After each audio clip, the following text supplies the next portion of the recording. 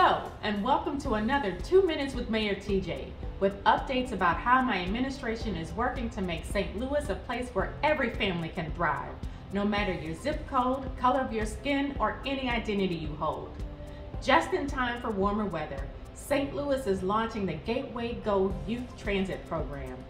This program will give thousands of youth aged 13 to 25 the opportunity to take regional public transit for free all year long, helping them get to work, school, and anywhere else they need to be.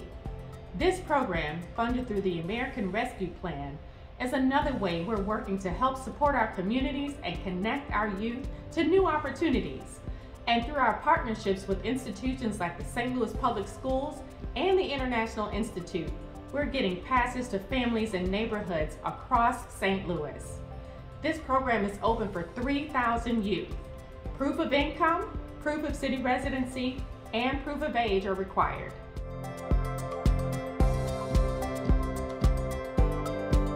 The Slate Missouri Job Center will connect with you to complete your application.